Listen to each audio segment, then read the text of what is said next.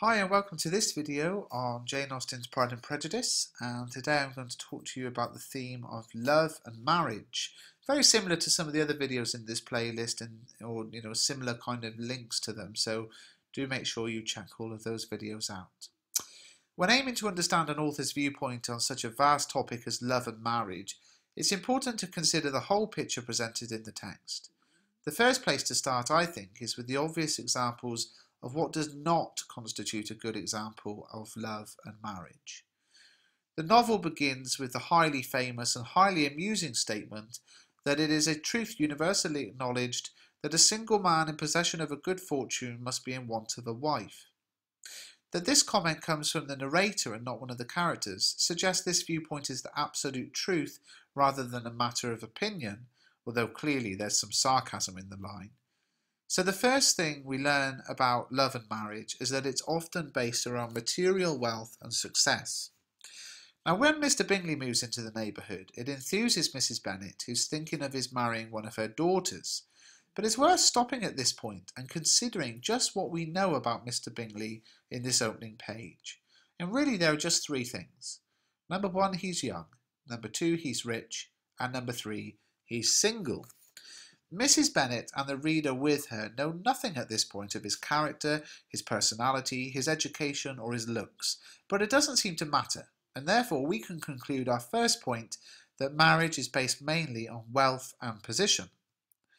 We might be willing to disregard the wild notions of Mrs. Bennet, who's always exhibiting one extreme emotion or another, but we can't ignore the actions of Charlotte Lucas, who always seems to speak a bit of common sense really.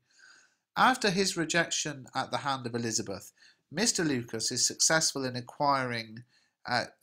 Collins is successful in acquiring the hand of Charlotte Lucas in marriage, and this shocks Elizabeth to the core, as Mr. Collins is clearly a ridiculous man.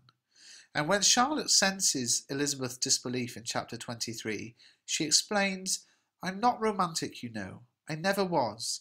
I ask only a comfortable home, and considering Mr. Collins's character, connections and situation in life, I am convinced that my chance of happiness with him is as fair as most people can boast on entering the marriage state." Now there's a lot you can take from Charlotte's speech here. To begin with, the phrase "I am not romantic" seems to set romance and marriage apart as two separate ideas. If romantic may be defined as preoccupied with love, it seems marriage and love need not go hand in hand at all. Charlotte clearly desires social happiness, a comfortable house, and a life in high society.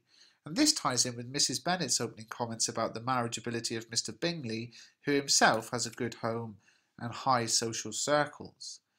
Whereas Mrs. Bennet and Charlotte Lucas are accepting of this notion of marriage, Elizabeth is not. We see this most plainly in her refusal of Mr. Collins's proposal in chapter 9, with the reasoning that you could not make me happy, and I am convinced that I am the last woman in the world who would make you so. So it's clear that Elizabeth looks for more than social status in marriage, instead looking for happiness. What might this happiness look like? We gain further understanding near the end of the novel when Elizabeth speaks to Lady Catherine and explains, "I have only resolved to act in the manner which will, in my own opinion, constitute my happiness." The level-headed Mr. Bennet questions Elizabeth about her final acceptance of Mr. Darcy, admitting that he is rich to be sure, and you may have more fine clothes and fine carriages than Jane, but will they make you happy? And once again, happiness is placed in the utmost importance here. However, Mr. Darcy doesn't fall in love easily. When admiring Elizabeth early in the novel, we learn he really believed that were it not for the inferiority of her connections, he would fall in love with her. Yes, Darcy himself is prejudiced towards the lower classes, hence the title of the novel. However, his journey throughout the course of events is transformational, and he ends up admitting to Elizabeth that, "As a child I was taught what was right, but I was not taught to correct my temper. I was given good principles, but left to follow them in pride and conceit.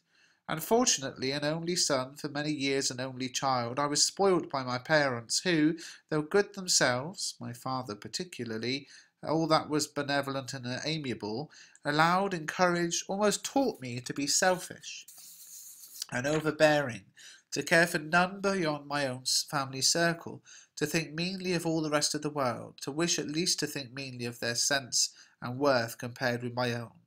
Such I was from 8 to 28, and such I might still have been but for you, dearest, loveliest Elizabeth. What do I not owe you? You taught me a lesson, hard indeed at first, but most advantageous.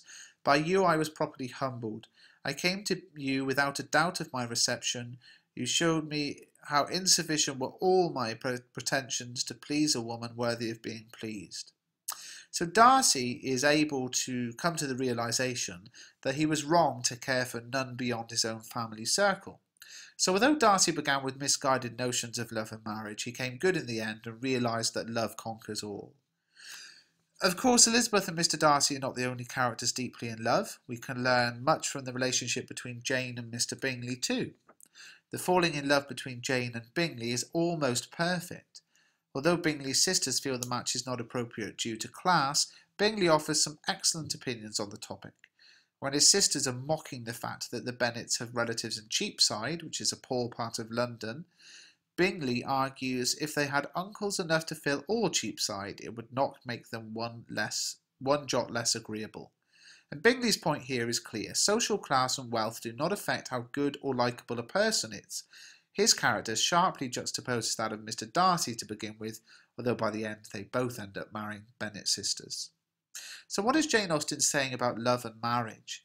Well, to begin, she's criticising those in high society who would marry for position, wealth and social status.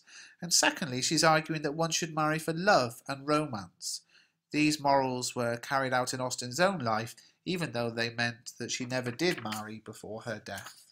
So I hope you found this video useful. Please do subscribe to the channel. More coming soon.